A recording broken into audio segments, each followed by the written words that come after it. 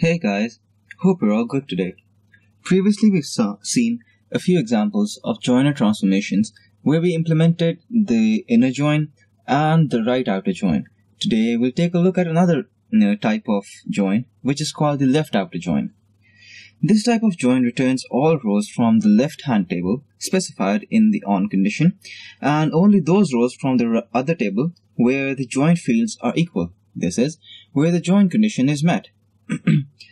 The syntax for the left outer join is select columns from table 1, left outer join table 2 on table 1 dot column equal to table 2 dot column. The visual explanation here shows us that the left outer join would return all the records from table 1 and only those records from table 2 which intersect table 1.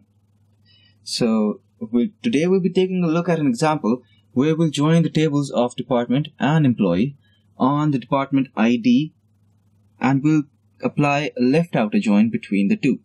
So firstly, let's take a look at the data present in the employees source table and the department source table. So let's go to SQL Assistant and connect to the ODBC connection test 1 that we've created earlier.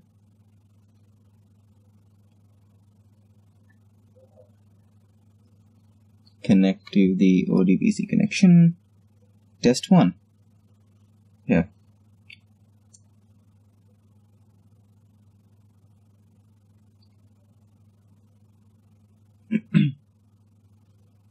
Here we'll connect using the HR username and HR password. So select steric from employees and select steric from departments. So let's execute the first statement and take a look at the data present in the employees table. Here we have 107 rows, and if we see that we have the employee ID, first name, last name, email, phone number, hire date, join ID, salary, manager's ID, and department's ID. So if we sort it on department's ID, we can see that there's department IDs have null, 10, 20, 30, up to 100 or 110 values. So if you see the data present in the departments table, so we can see that there are we can see that there are 27 rows and have department IDs much more than the ones that are present in the employees table, such as 200, 210, 270, etc. So what will happen if we left join both these tables? So let's see what happens. And let's type in the select steric from departments, select steric from departments, D, left outer join, employees E on D.employee ID, D.department's ID equal to E.department ID. Okay, so let's execute this. And here we can see that 122 rows were returned. And if we sort them based on the department ID,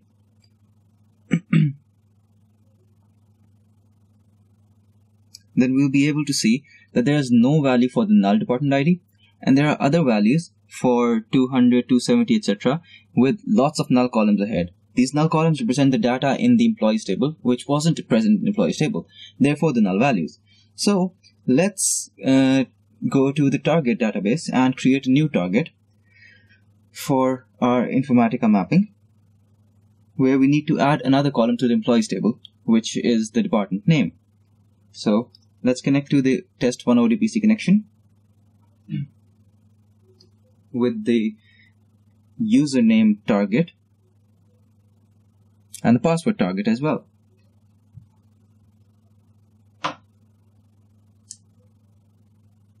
Here let's get the definition of the employees table and add another new column, name, department name, with the data type of varchar 50.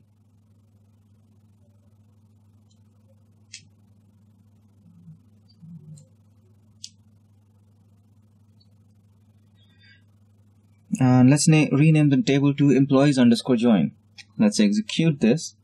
And yeah, the new table has been created. So let's move on to the Powercenter designer and create the mapping for this joiner implementation. Connect to the info training repository.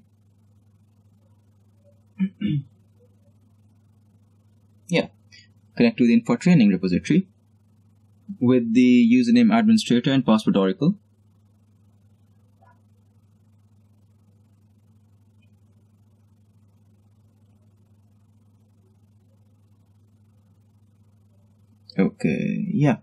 Now open the trainings folder, and let's create a new mapping.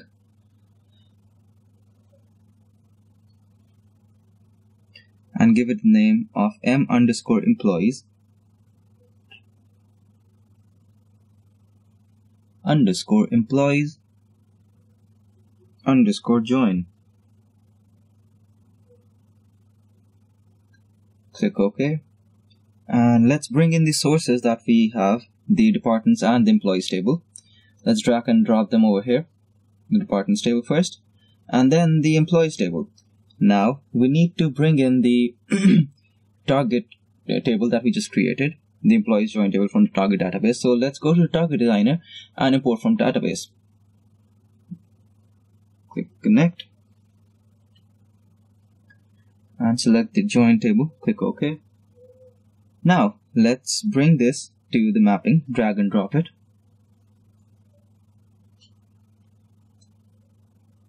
Okay. Now we need to add the joiner transformation. Select joiner transformation and click it in the workplace. Okay. Here, first, let's bring in all the columns from the employees table to the joiner, and department ID and department name columns from the departments table, as we don't need the rest of the columns. So bring this to the joiner. Now double click on the joiner to rename it JNR_employee. Go to the conditions, add a new one, and here we connect the master's department ID to the details table department ID. The master table here is defined as the departments table because it is the smaller table, and we use the smaller table as master table. So let's go to the properties, and in the join type, let's select the detail outer join. This over here represents the left outer join. So because detail table is the employees table. So let's click apply and then OK. Now we shall auto link the columns for the target table. So let's auto link them, and there you go. All the columns have been populated for the target table. Arrange all of this so we have a better visibility. And in this mapping, we're transferring data from the employees table and the departments table, joining them using the joiner transformation and sending it to the target table. So let's save our work. And here we can see that the mapping has been validated. Now we need to go to the workflow manager to create the session and the workflow for this mapping.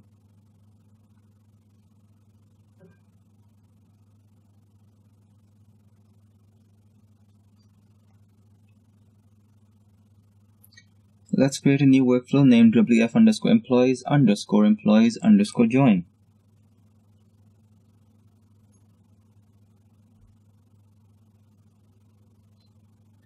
Let's create a new session for the mapping that we just created. Okay, select the mapping, click OK, and connect the start of the workflow to the session. Now arrange them horizontally, and let's edit the properties of the session. Firstly, let's rename it and remove the M underscore for naming convention purposes and select the fail parent if task fails property. Next, go to the Properties tab and here select the write backward compatibility session log. Also, we need to set the source and target database connections. So for the source variable, select the HR database, and for the target database connection, select the target database. Now in the config objects, set the number 5 as save session log run properties and stop on error as 1. Next, we move over to the mappings tab, and here we'll set the connection values for the sources and targets. So for the source table, set the connection value as $source connection variable. Nothing else to be set here. And for the second source, set the same data connection as $source.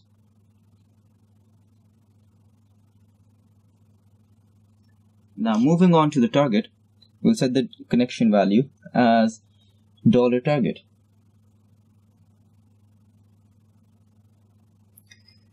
We'll use the normal data load type and select the truncate table option.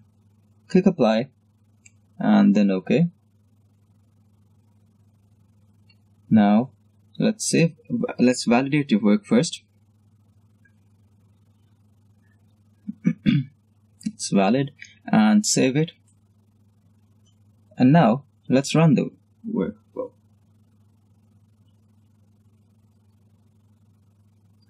It's running. It should load 122 rows. Exactly, 122 rows have been sent to the target. So let's take a look at the session log of the map of the session. Here we'll be able to see how many rows were taken from one of the tables, which was 27, and from the employees table 107 rows, and 122 rows were loaded in the target table. So 122 rows applied. So let's take a look at the target table and see the data present in it. So let's go over here and select steric from employees underscore join. Execute this, and here you have it, the same result that we got earlier from running the SQL query, and we have all the data with these null values for the employees table. So now we know how to use the left outer join, which is represented as detailed outer join in the Informatica designer.